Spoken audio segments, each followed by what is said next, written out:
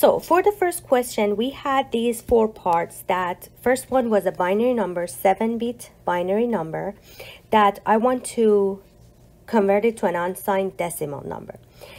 Over here, see, I said that use Verilog notation, exclude problem D. Please read the question carefully, because you may lose point for not paying attention to, for example, this part, because I wanted it in the Verilog notation. Okay, so we have a binary number. Our binary number is 10001111. So if you want to go from binary to decimal, we all know that this is 2 to the power of 0, 2 to the power of 1, 2 to the power of 2, 2 to the power of 3, 4, 5, and 6. So 2 to the power of 6 is 64 plus 2 to the power of 2 is 4 plus 2 plus 1, right? So that will give us 71. If you left your answer like this, you would lose some point, because I asked you to write it in a Verilog notation. Verilog notation is to define how many bits we have, 7. We have a decimal number, 71. Okay? Next number. Next one is 1000, the same number as we had in part A, only that this time we want to convert it to a signed decimal. Okay, so the number is 1000111. If it is assigned, we have to look at the most significant bit. What is the most significant bit? Is 1. So our number is for sure a negative number, right? So I recommend you to write it here. Negative 7-bit decimal. Now go ahead and find the decimal of that number. So we know that this is a negative number. So since it is a negative number, if I want to see what is the value of that negative number, we have to find the 2's complement of this number. So the 2's complement of this number, first step, we have to negate each bit. So 0, 1, 1, 1, 0, 0, 0. And the second step, we had to add 1 to this number. So that would be 1, 0, 0, 1, 1, 1, 0. Now, this is the magnitude of that negative number, which is 2 to the power of 0, 1, 2, 2 to the power of 3, 2 to the power of 4, and 2 to the power of 5. So we're going to have 32 plus 16 plus 8 plus 1.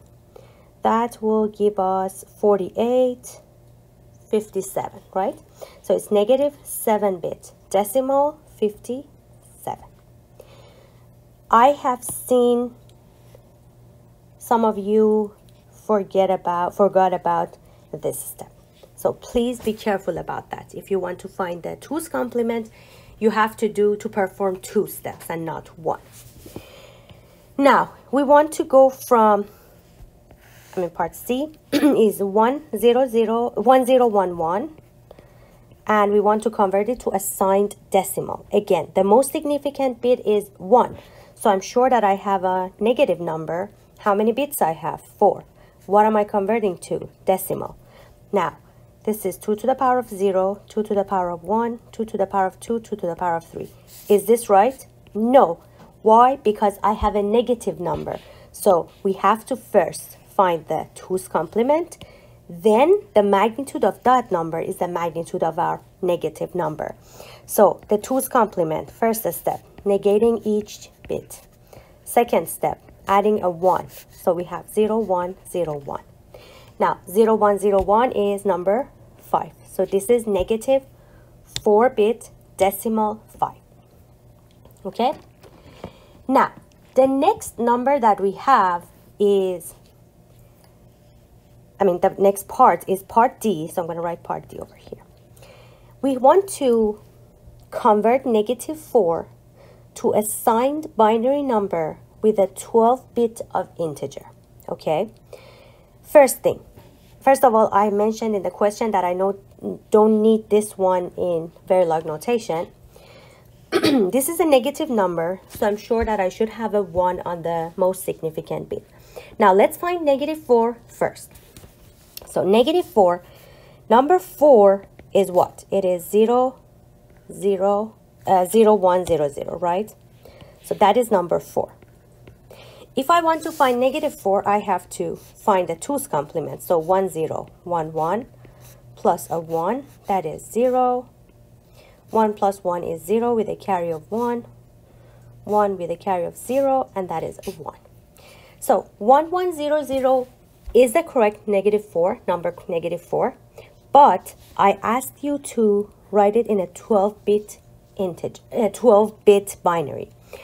What does that mean? It means that I have to extend my number. Now, I have a negative number, so I have to sign extend this number. Since I have a 1 on the most significant bit, I'm going to extend it for 8 more 1s. So 1, 2, 3, 4, 5, 6, 7, 8. This is a 12-bit binary representation of negative 4.